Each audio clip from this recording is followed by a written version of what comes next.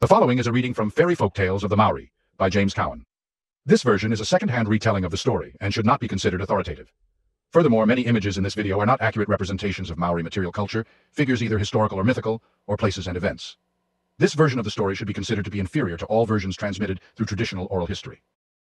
The seaside village of the Ngati Awa tribe at Whakatane is set on a green bank between cliff and tideway, looking to the sand dunes and the river mouth where the Bay of Plenty rollers tumble on the bar. Behind the kainga of neat Pakeha-style cottages surrounded by fruit groves, the dark volcanic heights go up in a straight wall, crowned with ancient forts where grand old Pohutukawa trees stand tenaciously rooted in the trenches and on the very verge of the precipice. On the beach, there lie 2 or 3 long totara canoes, the village fishing fleet. Te Whare o Toroa, as the hamlet is called, has its carved communal meeting house, without which no Maori settlement is complete or presentable. And a sightly hall it is, this decorative house, Wairaka, facing the grassy marae or parade ground. On one of its amo mahi, the upright slab supporting the front gable, a mermaid is figured, carved, a deified ancestress with proud tattooed face, her hands upraised, grasping her glossy black plaits of hair. A shapely woman above the waist, fish-scaled below, with her tail as gracefully curled as any mermaid's of old-world poetic fancy. She is a Maraaki-hau, an ocean deity. The little village children call her Te Queen o Te Sea. The concept is ancient Maori, but the trail of the Pakeha is over it. The cunning artist in wood carving has given the tribal goddess a golden crown. Otherwise, she is of the Maraaki-hau, which you may see adorning the fronts and the interior posts and slabs which make the village art galleries in many a settlement along the Bay of Plenty coast and in the Urawera country. The Maraaki-hau is usually a male, and this merman is figured with a long snaky tongue, ending in a kind of funnel, into which a fish is being sucked or scooped, and a fluke tail curved like a seahorse's. And the king of all these sea, Atua, is Te Tahi o Te Rangi, whose presentment is seen on house fronts as far inland as Mata Atua in the heart of the Urawera Mountains. Hurinui Apanui, the old chief of Ngati Awa, took me into his house, Wairaka, one day to show me the pictured story of Te Tahi o Te Rangi. It was a curious drawing, crude, yet not without artistry.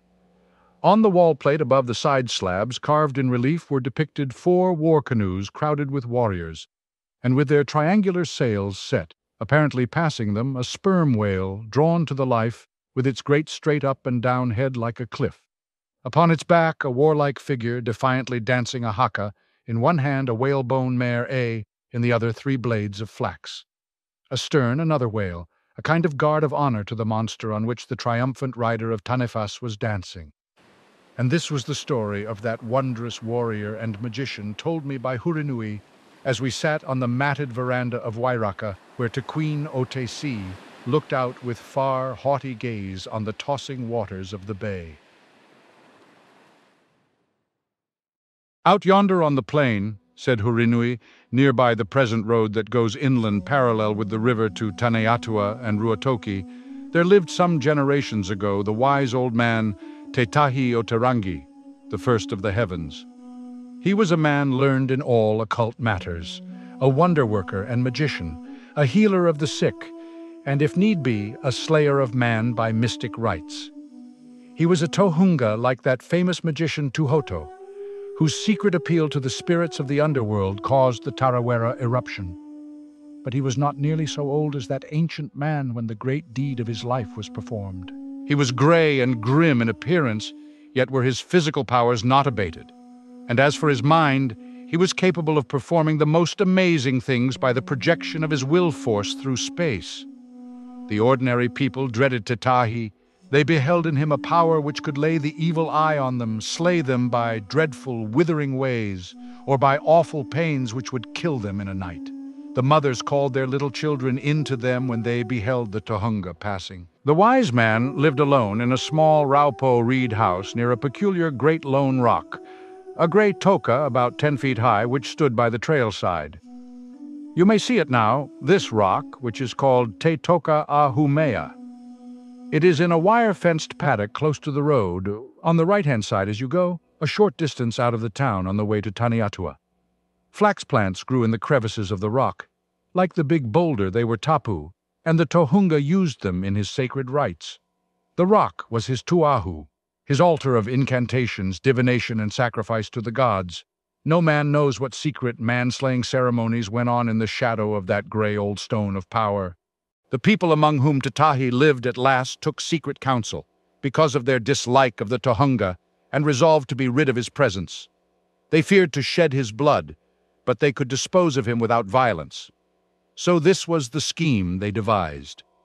They planned a canoe expedition to Huakari, the island volcano out yonder in the Bay of Plenty, the ever-smoking, steaming, quivering island of the Ahitipua, the enchanted fires, the volcano which the Pakeha calls White Island. They gave out that they were going for the capture of mutton birds, the sooty petrels Titi and Oi, which live and breed in the cliffs on the outer rim of Whakari. They prepared their canoes, large sea-going craft with high, well-caulked topsides. They laid in their stores of food and water, for there is no drinking water on sulphurous Whakari. And when all was ready, they invited Te Tahi o Te Rangi to join them, as the Tohunga of the expedition, to carry out the ceremonies when the first of the Titi were taken and the rites necessary for safety at sea. And so, with the Tohunga sitting in the place of honor in the stern of the largest canoe, off went the flotilla, out through the tidal channel to the river mouth, with 100 paddles dipping and flashing to the time of a great canoe chant. Then up went the raupo, and woven flax sails lifting the narrow vessels northward over the long, easy roll of the sea. The canoes made Huakari late in the afternoon, and the crews toiled hard, hauling the craft well up on the beach and making them fast against any possible heavy seas. Then the fowling expedition, having left some men to look after the canoes, set out in quest of the Titi. The hunters divided into parties, and it happened that several of the principal men decided to make round along the cliffs to the northeast side of the island, and with them was Te Tahi. The Tohunga and his companions, with a slave bearing a flax basket of food and taha, or calabashes of water, traveled carefully, but nevertheless with some speed, along the cliff, where stunted pohutukawa trees grew and often offered handhold in steep places. By dark, they had reached a place where there was a shallow cave in the mountain side, with the sea bellowing far below. They kindled torches. They sought about for the burrows in which the Titi live, in the soft, crumbling soil of the steam-sodden isle. They made up their catches of the strong-smelling petrel in readiness for carrying to the canoe bay in the morning. And then they rested for the night. Te Tahi, too, had taken his birds, but as was needful, he set them apart from the others, and being weary, he slept long and soundly. Te Tahi was awakened by the warm sunlight streaming into his cave shelter. In a moment he was on his feet. Something was wrong. A glance told him the truth. He was deserted. His companions were not in sight. He scrambled along the cliff. He toiled back along the perilous paths. At last he came in sight of the bay and the beach. The canoes were gone. There they were, out on the ocean, that blazed under the morning sun like a great burnished, undulating plate. They were flying through the water under the driving impulse of 200 strong arms. The treacherous chiefs Te Tahi could see, balanced amidships. He could almost hear their time song, the measured "Rite, kote rite, hukare, ka hukare." He was alone on the desert isle, the island of terror, which he felt even now quaking under his feet, while from the hollow heart of it, where the boiling lake lashed its yellow banks, there came an awful, never-ceasing roar, the horrible voice of Ruaimoko's steam fiends. Not even a drop of water did he have, for his cruel enemies had taken the calabashes with them. It was death to remain on that island of horrors with its poison waters.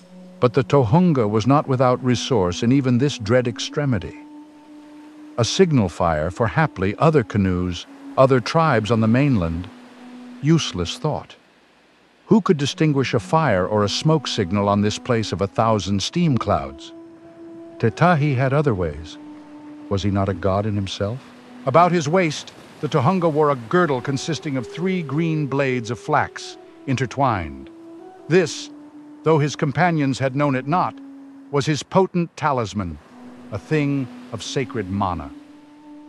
He had plucked those leaves from the heart of the tapu flax bush that grew in the weathered cleft of Te Toka Ahumea.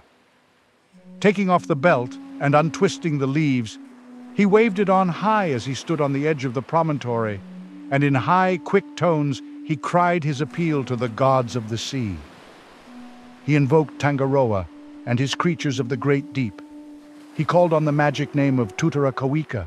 He recited the ancient charms, the rhythmic chants to the spirits of ocean. And behold, the call was answered. A huge black shining shape broke water but a short distance out in the bay, a great sperm whale. From its spiracle it blew a geyser spout of vapor with the hissing roar of one of those steam pipes on Whakaari. A little rainbow arched its head in the misty spray of the spout jet. It raised its powerful tail and swept the flukes down and beat the water with a noise that could have been heard a mile away. The sea boiled about it with the commotion of its mighty salute to the magician who stood on the cliff top. Te Tahi o Te Rangi quickly descended to the beach. He swam out. It was but a little way, for the island shore was steep too. Whakaari is just the shell of a precipitous mountaintop. It was Tutara Kawika himself, the king of all the whales, that had answered his call. He touched the monster's side, and as he did so, Tutara Kawika gently sank. He submerged himself just under the Tohunga and rose with the man of magic seated safely on his back in the little hollow which all Tanifa have, for the special purpose of carrying those who need their aid. And straightway the enchanted sperm whale turned about and headed southward for the distant shore. Its steering marked the purple double hump of Mutohora, or Whale Island, standing sentry off Whakatane harbor mouth. And as the Tohunga, so strangely saved from the island of terrors, looked about him, he saw another whale appear. It was Tutara Kawika's attendant. It took its place astern and followed in the white wake left by the swiftly moving monster. The sails of the canoes were in sight. Tutara Kawika sped with a movement amazingly swift yet amazingly smooth through the gently heaving blue. Now the red hulls of the canoes were seen. The Tanifa flew on, with a white wave spreading away on either side from his cliff-like head, rising like a black island above the foam. The Tohunga rose. He flourished his whalebone mere in one hand, his 3 magic flax blades in the other. He chanted a high-pealing war song, the Maro o Whakatau. He beat time as though he were directing the paddles of a great canoe. The monster and his chanting chief shot past the canoes, and it was but a little while before he came to the mouth of Whakatane harbor. And there Tutara Kawika's mission ended. He stopped. The Tohunga, reciting a Thanksgiving karakia, dropped from the whale's back and swam to a nearby rock, which is known as Rukupo. The Tanifa and his attendant turned about and sped northward across the bay, sounding when they reached deep waters and rising again and spouting at regular intervals as they went. The Tohunga, leaving Rukupo Rock, swam up the Whakatane estuary and landed on the beach, near where this house, Wairaka, stands. Thence he traveled leisurely inland to his own abode. And after a long space, when he knew that the treacherous cruise would be approaching from the canoe landing, he went to his sacred rock of power, and there, by the side of Toka Ahumea, his magic flax blades in his hands, he was sitting, regarding them with grim, silent triumph, when the men filed past along the trail. Not a word spoke they. Their hearts were filled with shame and fear. And Te Tahi o Te Rangi stayed not much longer in this land of his deceitful tribespeople. He cast the earth of the place behind him. He traveled to distant parts.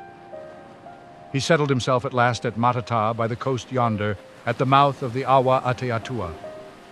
There, with the smoking isle on which he had been marooned ever before his eyes, out across the bay, he lived the rest of his years and died. And when he died, his spirit entered into the great deep. He became a sea god, a maraki hau, such as is pictured on our carved houses. And it may be that if I, Hurinui, were in trouble on the sea, and were in peril of drowning, he or his whale god, Tutara Kawika, would come to my aid and lift my head up above the ocean and bear me to the land, as Tahi was born in the days when he was a man of this world.